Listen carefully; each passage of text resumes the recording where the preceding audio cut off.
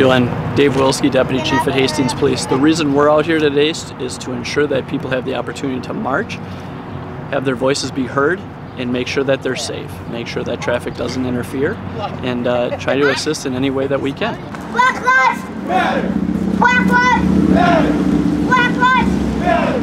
Black lives matter! It gets taught at a young age, man. When I was 11, 12 years old, they used to stand under the bridge down there and throw up white power and punch each other in the chest and tell each other to hold it up. That's the kind of crap they're teaching each other as a youth growing up in this town. So I just want to encourage that, you know, if anybody says any racial things or, you know, any hateful things, that we don't react to it. I think we're just going to start because nobody else is showing up. So, Black lives matter! Black lives matter! Black lives matter! Black lives matter! You might choose to have a negative opinion, but that is a prejudice. And then if you choose to hate people based off that, then you're being racist. You know? And the thing is again, that comes down to ignorance. If that's the only thing you can ever experience, I understand why you may feel like that, but that's not the correct way to think. And just have a whole big community outing as far as just having the community together. You know? Outside of like Rivertown Days and exactly. we have like National Night Out and Rivertown Days, and none of that's going on this year. So yeah, I think that's a good idea.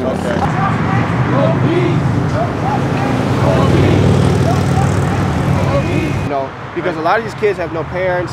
They're out here, you know, doing drugs. They're out here drinking alcohol, and they're out here just messing up their mind state when they don't have no leaders to be pushing them. Cards if they finish their GED, or give them, you know, free meal passes to McDonald's, or, you know, just trying to get them fed and get them like clothing gift cards, and, you know, just trying to keep involved with the youth without destroying the youth with negativity. No peace! No justice! No peace!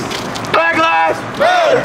Black lives matter! Whose streets? Our streets! Whose streets? Our streets! Whose streets? Our streets! Whose streets? Our streets! I do appreciate the fact that I've worked a lot of protests in my career, I'll be honest with you, and they generally don't go this smooth. So I appreciate the fact that you guys stay on the sidewalk, you abide by the traffic laws, and got your message across. That's how it's supposed to go. That's how assembly should be. So we just got done with the march. The march went great. You know, we marched from the mansion all the way down to the city hall.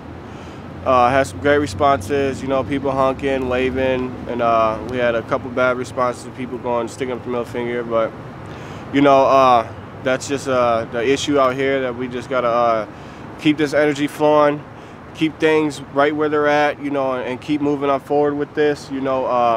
It's gonna be a march here pretty soon. Make sure that you're looking out for the BLM Hastings page. So I thank everybody for coming out, you know, it was a great event.